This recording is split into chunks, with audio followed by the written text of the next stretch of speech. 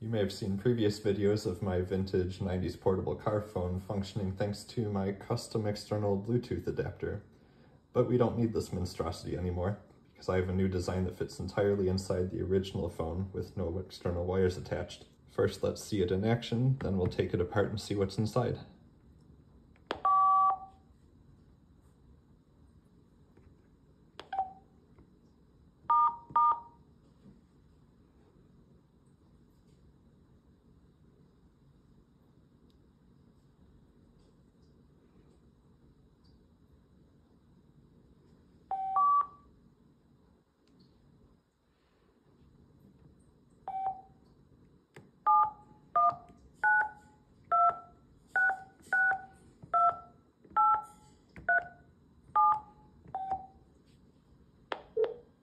Welcome to Caller Notes, your emergency Hall and Oates helpline.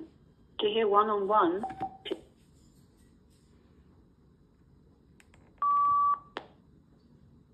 It's disassembly time. First, handset's completely original, not modified at all. This is called the transportable cover. It originally held the battery pack and battery charging circuitry, but that's not what's in there anymore.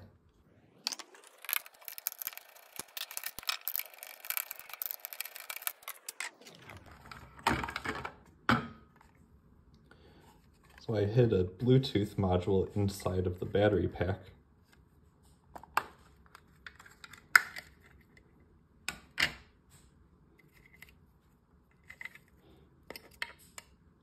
This is the actual Bluetooth chip and uses the original connector to connect to the main board inside of the transceiver.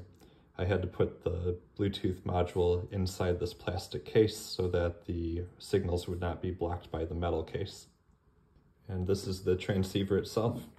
As you can see, it looks just like an original transceiver with external power supply, the phone cord jack, and an external microphone jack. Looks completely unmodified.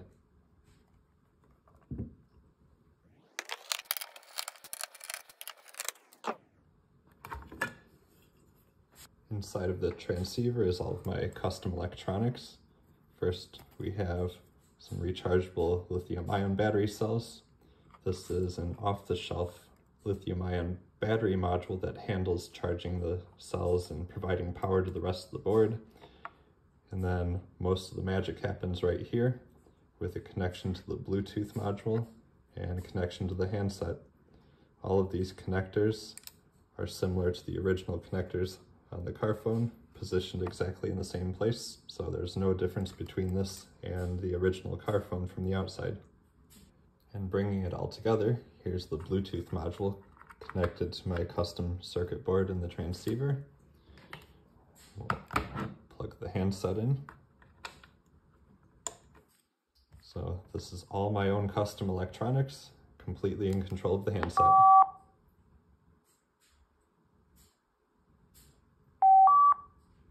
Stay tuned for more updates. I'm not quite done, but I'm getting close.